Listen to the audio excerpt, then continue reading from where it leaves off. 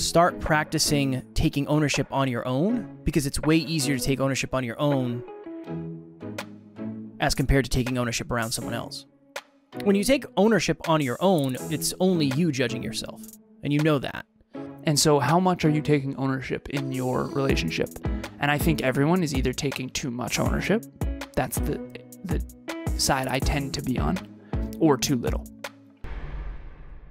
Next Level Nation, welcome back to another episode of Next Level University, where we teach you how to level up your life, your love, your health, and your wealth. We hope you enjoyed our latest episode, episode number 1422, New Seasons Bring Up Old Reasons. Today, for episode number 1423, as promised, a vulnerable conversation about love.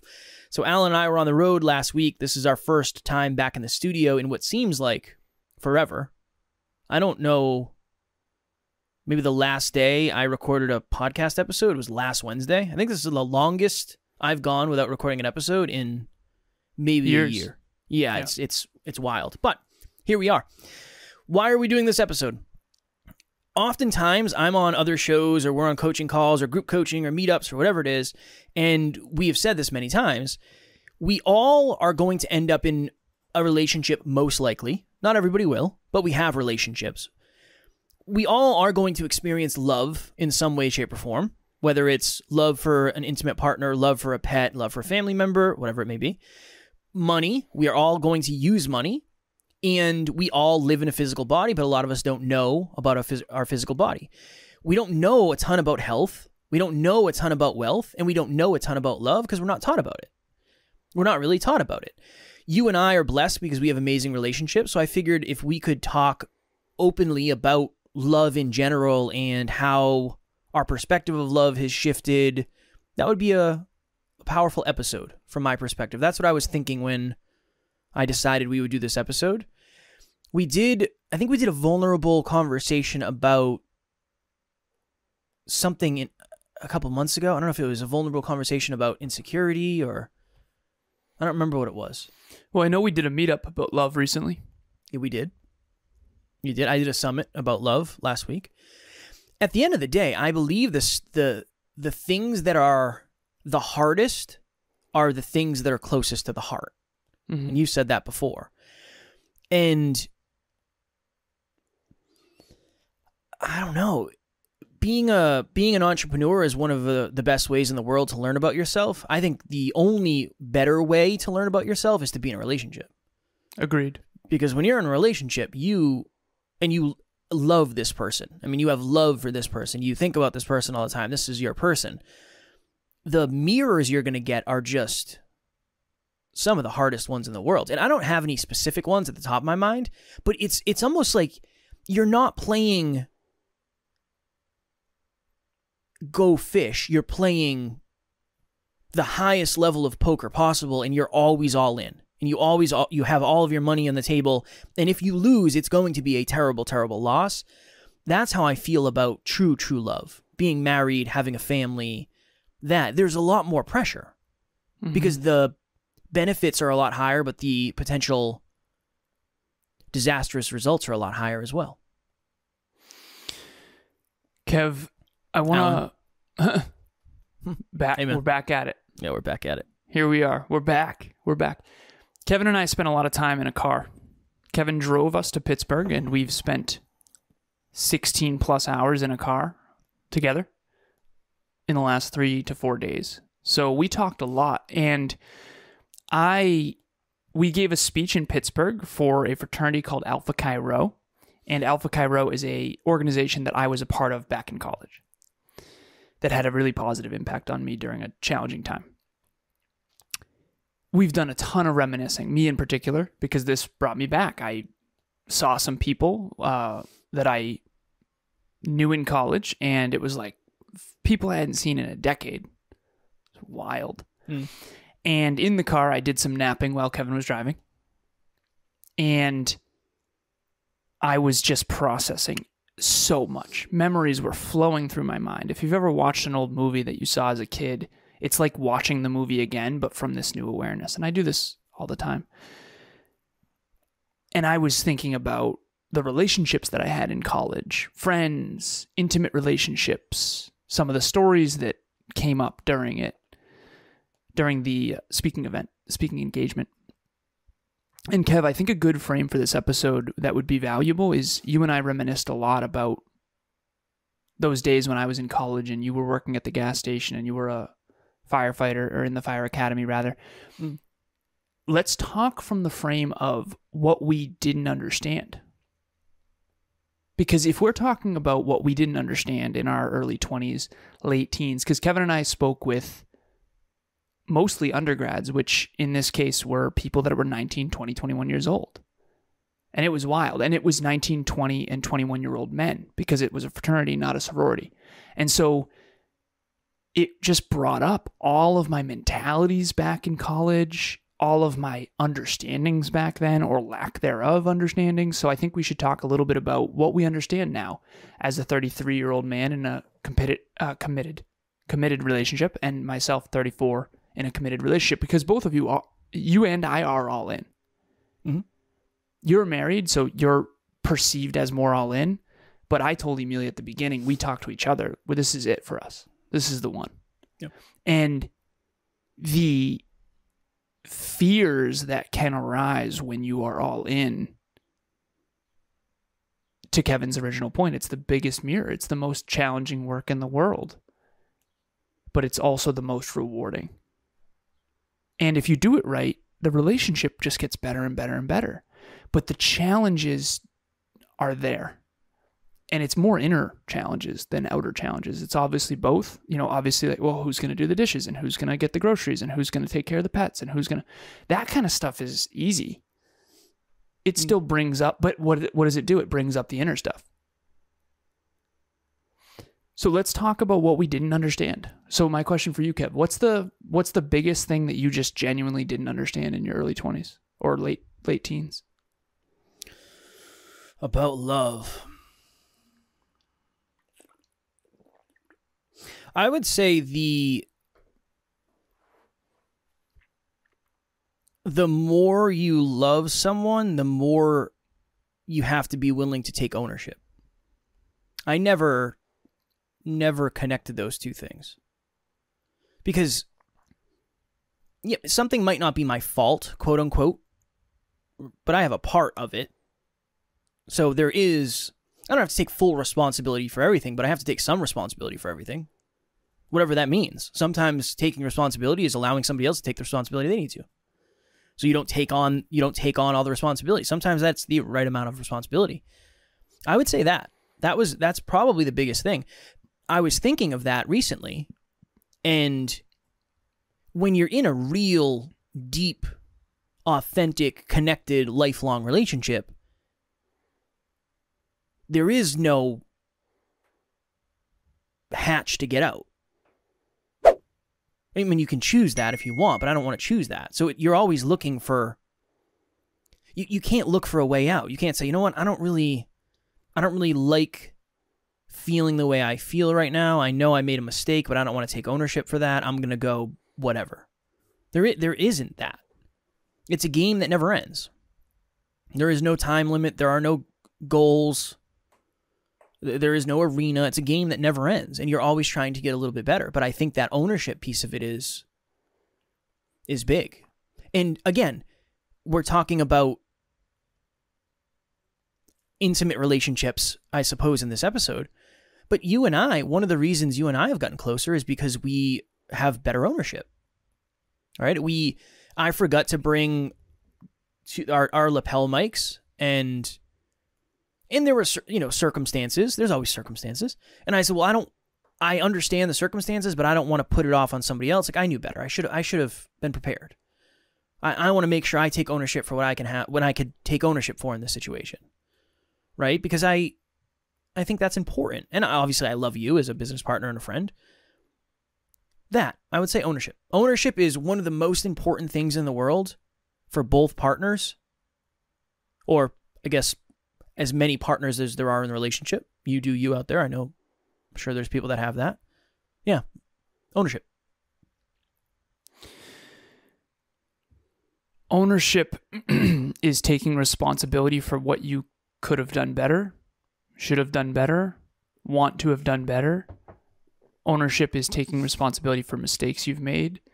There's a really good example of ownership that came up in book club yesterday. We ended up doing book club on Sunday instead of Saturday because we were traveling all day Saturday. And somehow ownership came up. I think it was responsibility or ownership. Those two are fairly interchangeable, in my opinion. And somehow the story came up about the lapels and how you and I, so Brandon runs book club. He's the director of book club, but he also is the director of speeches. So Kevin and I, after every speech, we do wins and losses, what we call an experience review. And the wins were like 4 or 5, and then the losses were like 50. And it was a really strong experience overall, but we tend to focus on what we can improve rather than what we did well, which again can be dangerous with your self-worth. Be careful. But Brandon was joking and laughing about the list because it was, 50 losses and only a couple wins. But one of the losses was the AV person at the hotel hadn't put batteries in the lapel mics, so we had to start late because the audio wasn't working over the speaker system. And Kevin and I, in the losses, took responsibility anyway. Here's what we took responsibility for. We didn't take responsibility for the fact that there wasn't batteries in there. We did take responsibility for the fact that we didn't check if there were batteries. And more importantly, we said next time we're going to go straight to the AV guy. We need to meet the AV guy first, just like at Next Level Live. That's one of the first things we do is tech first. The night before. I go the night before to connect with the AV guy. Or AV person, in this case, AV guy, yeah. And so what we took ownership of was what we could control, what we could have done. And that's one thing that I'll say that I believe we do a really good job of. And quite frankly, to bring this back to love and relationships, love in particular, I'll share this briefly, and then I want to go to the thing that I think I didn't understand. I know I didn't understand, that I think is most valuable. But Kevin and I got back yesterday I think I got back at 2:30 or so. I had book club at 4. And then I had a relationship talks coaching call at 5:15. And we also have a new kitten named Tiger Lily, Tilly for short. And so now Emilia spent some time while I was away training Tilly because she's only 5 weeks old. She's this little thing. And Tucker and Tariel, my dog and my cat, they don't know that they can accidentally kill Tilly if they are too playful because they don't know their own strength. So we kind of have to, the way in which we're training them has to be in separate rooms for now. I'm very much looking forward to the time when Tilly is strong enough and big enough to where she can play with her brother and sister without it being a concern. And she's quickly getting there, which is great. But there's a whole system of, feeding them, cleaning litter boxes, making sure they're in separate rooms at separate times, making sure. So I come home and I pulled my back out when we were on the road. It's a lot of sitting, and then we worked out really hard together. And anyways, I pulled my back out. So that's made everything really challenging. So anyways, fast forward. This morning, I ended up sleeping 12 hours last night, 11 hours and 47 minutes, I think, time in bed is what my Oura Ring said. And so I was in rough shape. She woke up, she's not feeling well. And so we're both trying to start our weeks on Monday from a place of definitely being behind, plus the new kitten, plus all the other things, groceries, blah, blah, blah. And again, all still wonderful problems to have, but problems nonetheless. She came up and said something, and I was slightly snippy with this one remark of like, no, I know. Like I'm very, very rarely snippy with Emilia. Emilia and I have never fought. We've never raised our voice. We've never stormed out. We have ridiculously high standards when it comes to how we treat each other. But I was a little snippy. Now, understandably snippy in some regards. I'm doing a lot of the stuff. I'm overwhelmed. I haven't unpacked. I got to be with Kev recording at XYZ. So hopefully you're out there thinking about your own relationship, your own love, your own past, your own current. I could have just moved forward. Not a big deal. I could have easily just been like, oh, whatever. Sometimes I get snippy. Sometimes I'm late. Sometimes I'm blah, blah. No. So here's what I did. I said, that was kind of snippy. That wasn't very kind. So she was taking a shower, and I went and apologized and gave her kisses. And she said, thank you so much. I appreciate it. I'm like, I'm not feeling well. My back is killing me. I'm behind. I'm overwhelmed. And she said, same deal. I'm feeling terrible. Like, she's like, this is why I hate travel. It always hurts the relationship sometimes. Not always, but sometimes it does. And just trying to get back in the swing of things. And I know that people out there are relating to this. When you're overwhelmed. Some of you have kids. I have pets. When we have kids, it'll be even more challenging by a significant margin. For sure. The point that I'm making is I took ownership. I easily could have brushed that off of, no, that was on you, or no, that's not a big deal. But those little things, they stack up. And I would much rather just get back in rapport and get back on the same page and just take ownership. And so how much are you taking ownership in your relationship? And I think everyone is either taking too much ownership, that's the side I tend to be on, or too little. And I think that was a good example of that. Hey everyone, I'm Helen Baker from Melbourne, Australia. I'm an entrepreneur and a client of Alan's from Next Level University. I've had many business coaches in the past, and I can honestly say that Alan is seriously next level. He has this unique ability to help you find a solution to your business problems. I can be vulnerable with Alan. I can share anything and feel comfortable in his presence. I feel empowered to do incredible things. So if you're looking for a business coach, I highly recommend Alan because he will be instrumental in achieving your success. What's your lesson? Mine, the thing that I didn't understand when I was younger, the paradigms. It was 2020, tail end of 2019. Kevin and I co-hosted an event called Top Notch Live. You've probably heard of it if you're a long-term listener, if you're a new listener. It was a really quite big event in hindsight. 8 speakers, full day, 100 people. And Tori Aletto, one of our friends who has a podcast, or had a podcast, I don't know if she's still doing it or not. The Imperfect Person? No? Okay. She is a family therapist and she coaches or does therapy with couples. She's a couples counselor, for lack of better phrasing. I don't know her exact title, but she's been studying relationships for at least 15 years, if not 20 years.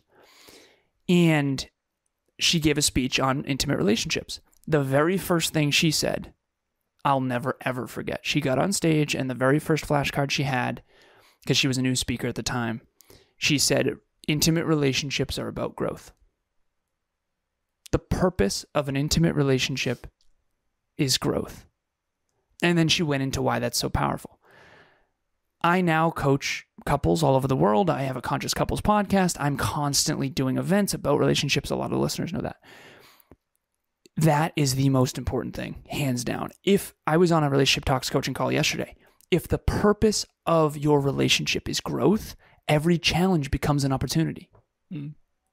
If the purpose of your relationship is fun, I honestly think you're in trouble. And I'm not saying this lightly. I used to have relationships that were built on friends and fun.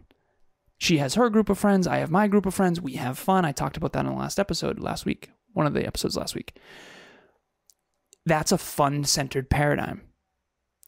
Our relationship's purpose is fun and friends. The problem is when you have challenges, when you have disagreements, when you have arguments, when you have fights, is that an opportunity to grow? Or is it, you know what, honestly, this isn't working out. Whereas with Emilia and I, the purpose of our relationship is growth and contribution. So every time we have a challenge, it's an opportunity to take more ownership and learn about yourself. Learn about each other so that you can be better. And then when you become better, you have more to give, which is the contribution piece. So that's what I didn't understand in my early 20s, late teens. I didn't understand that the purpose of an intimate relationship, if you decide in advance with your partner the purpose is growth, all of a sudden every challenge becomes a beautiful opportunity to become better. Another thing I didn't learn, or I didn't understand, is, and this isn't something that I necessarily have experienced, but this is something I see all the time. Love disguises itself as many different things, especially if you're not very familiar with relationships. I've told you this so many times. You and I will have somebody mutual in our lives, and we'll start seeing them say like, oh, I love you so much. You're my everything. I'm so grateful I found you. You're the best thing that ever happened to me. And I'll tell Alan, I'll say they're in trouble. They are in trouble. Because you couldn't possibly, and again, this might sound judgmental. It might sound like a judgment. I don't mean it that way.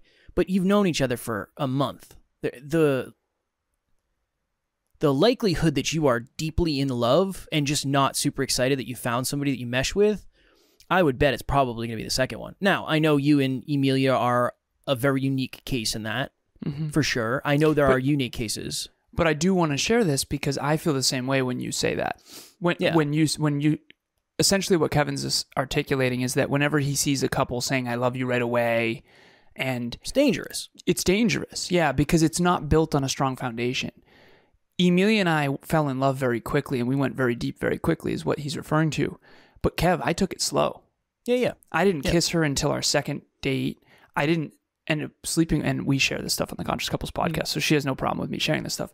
We didn't have sex right away. I was playing the long game from the beginning. Yeah. I didn't want to make that mistake of letting the infatuation and the newness take over my emotions. I didn't want to make a long-term decision based on short-term emotions. So we were very...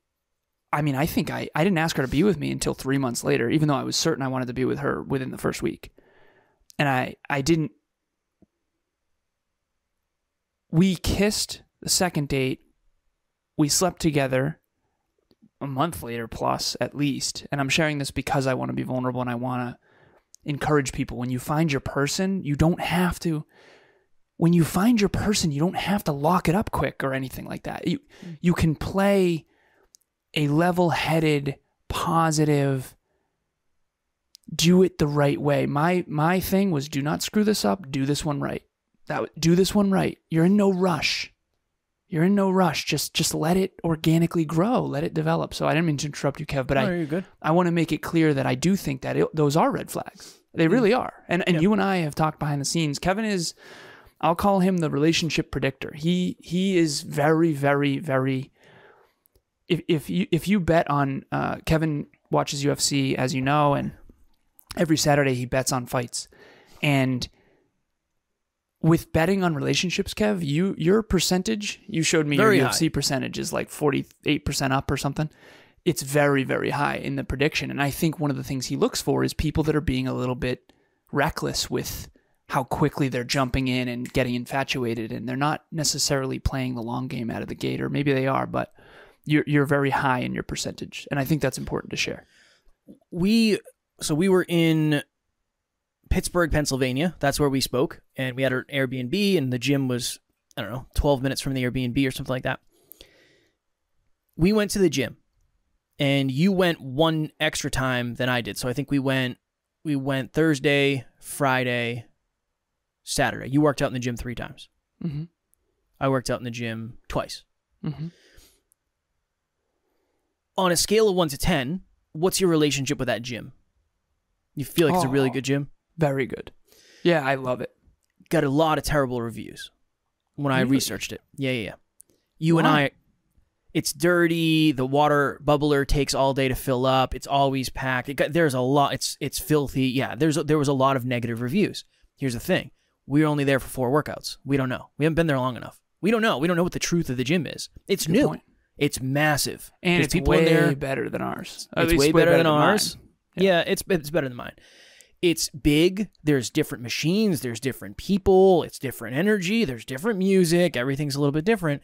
You can go to that gym for 6 months and everything's the same and everything becomes normal. And then maybe you do start to see the dust in the machines and say, that's kind of gross. Or maybe you do wait in line behind 6 people filling up their water bottles and it takes 20 minutes. I think that's a really good analogy because in the beginning, everybody loves their job in the first week. I don't know if I've ever met anybody who says, yeah, that was a mistake. This job blows. I don't know if I've ever met anybody who says that in the beginning. But 6 months down the road, when the luster of novelty and newness is worn off, that's when things start to happen. So I think that's why I'm fairly good at predicting it, just because in the beginning, every relationship is amazing. It's easy. You don't have to do anything. You just show up and you are infatuated with each other. You can't say anything wrong.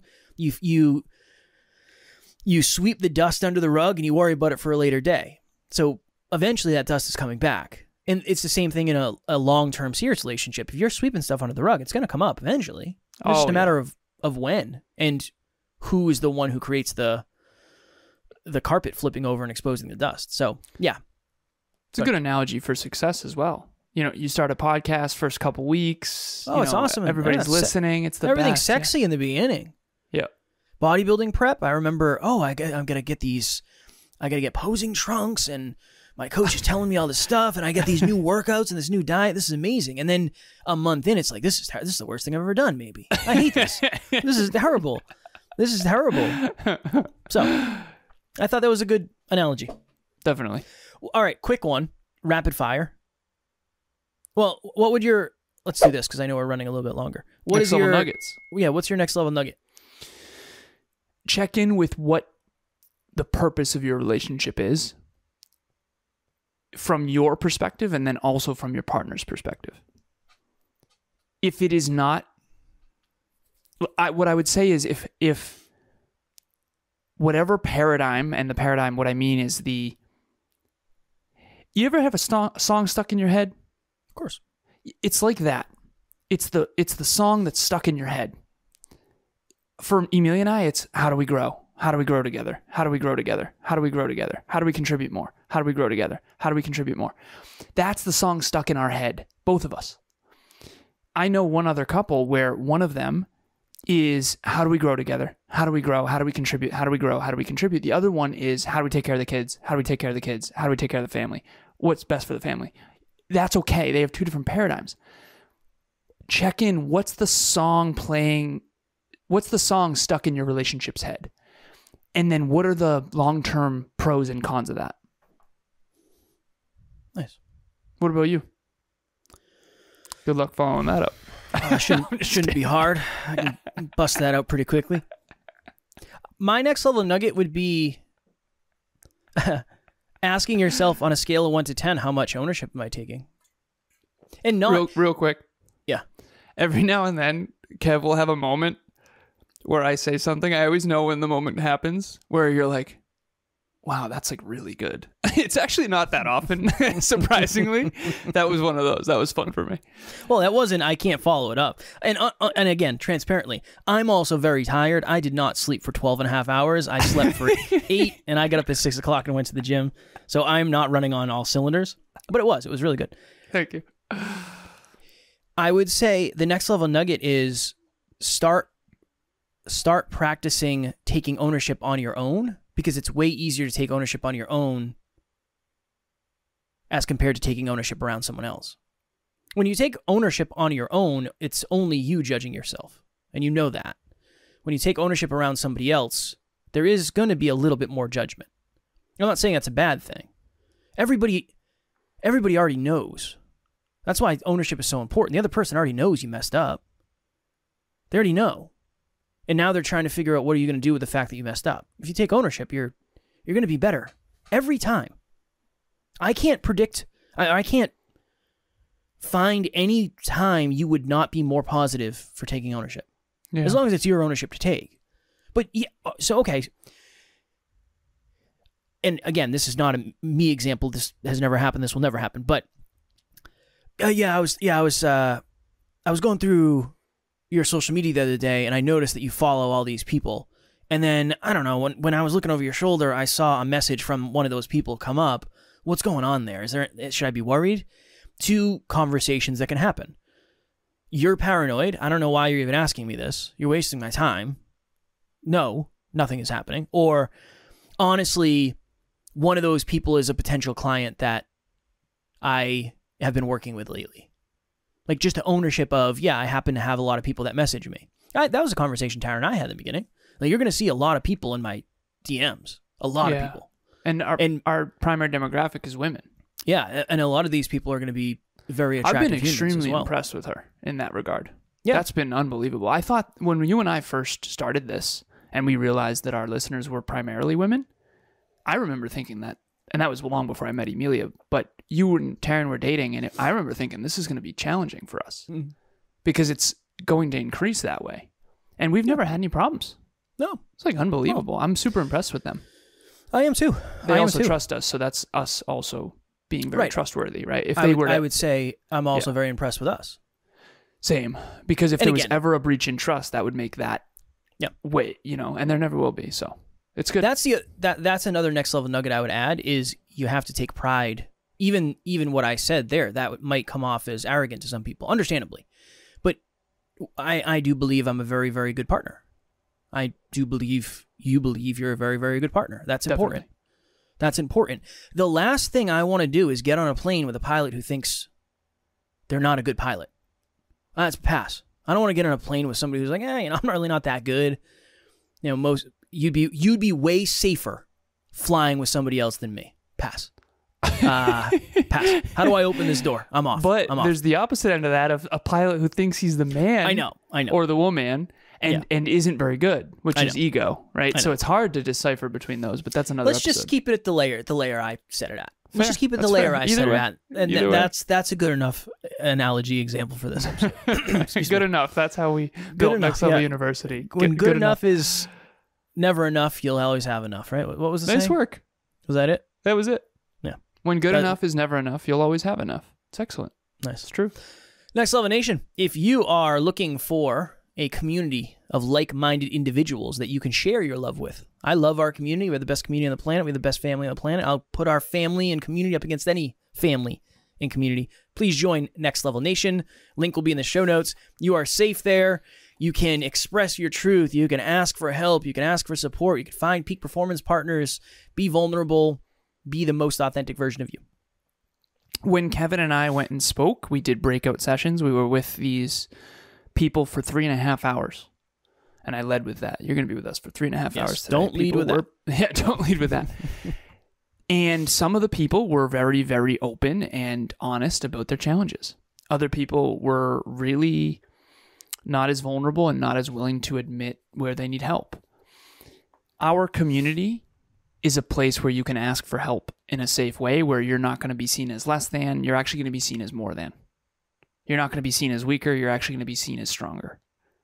And hopefully you join Next Level Nation and start to realize that that's the place to do that. And anytime anyone was ever disrespectful, they got booted. And we will continue doing that, quite frankly, because I think bullies are the reason why most people aren't helped. Because they're so afraid to be bullied, they don't want to share what's really going on, and then they never solve what's really going on because there's so many people that can help you with things because that's their life's work. Speaking of life's work, Jim Quick helps everyone with one thing. He was young, and he got bad concussions, 2 really bad concussions, and he was told he was the boy with the broken brain. So if you've ever felt not smart enough, or you've ever felt like learning is hard for you, he talks about meta-learning, learning how to learn. And so this book is called Limitless. It is unbelievably powerful. We had some people in tears yesterday on book club. Book club is every Saturday at 12:30 p.m. Eastern Time. I'm trying to say Eastern Time instead of Eastern Standard Time. Eastern Time. And we are 124 weeks in a row without a single miss. We are only doing 1 chapter per week. So just read. We are doing chapter 2 next week, and we hope to see you there. The link to register will be in the show notes. Next week for those listening is Saturday, August 12th. Just in case somebody's listening to this later in the future. I should do that. I forget. Same. So yeah, I think that would be helpful if we start dating stuff. Definitely. Tomorrow, Alan, for episode number 1424, junk from your past can be strengths in your future. We had a lot of time together in a very small car. We had a lot of time together in the Airbnb. The Airbnb was actually pretty large, but we spent most of the time pretty close to each other. We spent all day Friday giving a speech together. We spent a lot of time together. And we had a lot of time to talk about stuff about our past and how that has crossed over to our future. So we're going to talk about that tomorrow. As always, we love you. We appreciate you. Grateful for each and every one of you. And at NLU, we do not have fans. We have family. We will talk to you all tomorrow. Keep taking ownership. Next Level Nation.